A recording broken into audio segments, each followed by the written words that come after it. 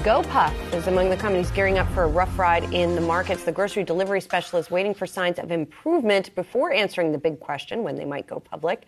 I sat down with Gopuff Co-CEO and co-founder Rafael Ilishayev at the Commerce Next conference last week.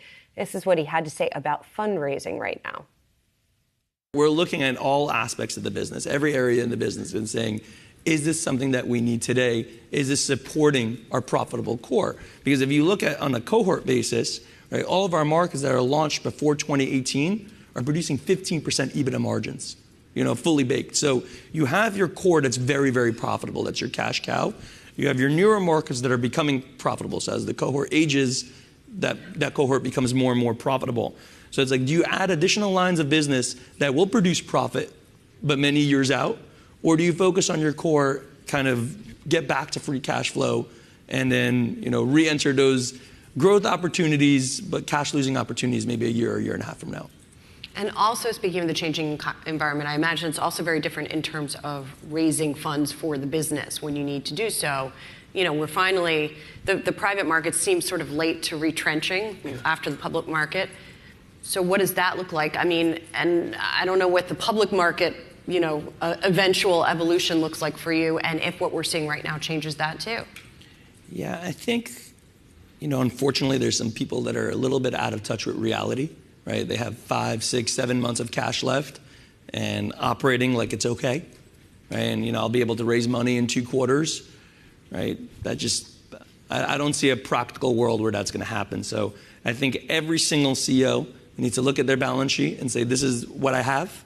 This is what I have to work with, not rely on any outside capital, and then operate, the business accordingly. I think, fortunately for us, we built up a really healthy balance sheet. We have $2 billion of cash in the bank, and it allows us to have a lot of flexibility and a lot of leverage. That being said, right, that's kind of been our story for the last 9 years, right? We never needed investors. We positioned the business to always have a maximum amount of flexibility. And as a byproduct of that, we're really prepared for what's to come. And I think founders are, in general, a little bit more paranoid in nature. And Yakir and I tend to overcorrect a little bit sometimes, but rather be overprepared and wrong than underprepared and, disaster scenarios happening. Yeah. And we're out of time, but that was also my coy way of asking if an IPO is in the future, which seems insane to ask while we're in a bear market, but I'm going to ask you anyway. Yeah, I think Gopuff will be a public company one day. The public markets are destroyed right now. I think that's the best way to put it, right? A lot of volatility. So we're going to, we have the ultimate flexibility to wait. We have enough cash to wait for years. So when the markets start to rebound and start to look better, we'll obviously examine that situation and, prepare ourselves for what next steps look like.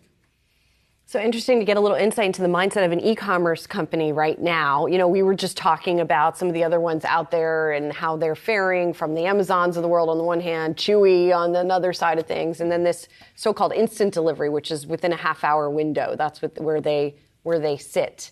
So they're definitely buckling up for some tough times here. It started as hookah delivery. I mean, these are some Drexel grads, so I got to give that a shout out. That's my alma mater.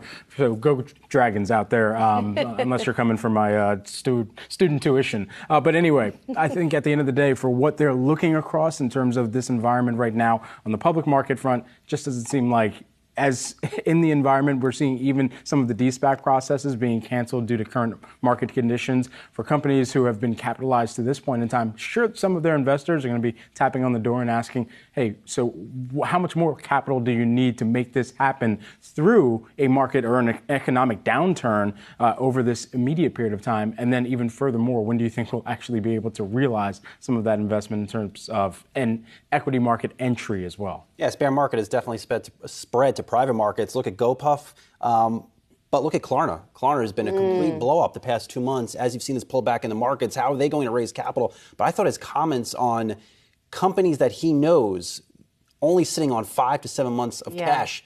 I don't know if that is an opportunistic thing for a Gopuff. Do they have Do you use their cash to go buy up these companies? It's unclear, but that's alarming. That's an alarming comment. It didn't feel that way right now. They've already been pretty acquisitive. They bought some liquor chains, for example, in various areas of the country in order to get access to those liquor licenses, and booze is one of the biggest parts of their business. It's also traditionally a business that tends to be more recession resistant, that people buy alcohol no matter the economic conditions. That said, some of those comments also seem sort of pointed at. There was a recent report in The Information from early May that talked about Gopuff's perhaps tenuous cash position, or that they had high cash burn. So he seemed to be sort of addressing that. I should also mention Gopuff retrenched earlier this year, earlier than a lot of other tech competitors or e-commerce competitors did. They closed some of their so they own the whole chain. It's not like an Instacart where you go to a store and shop. They have shoppers. They own a little, what they call mini fulfillment centers. They closed some of those centers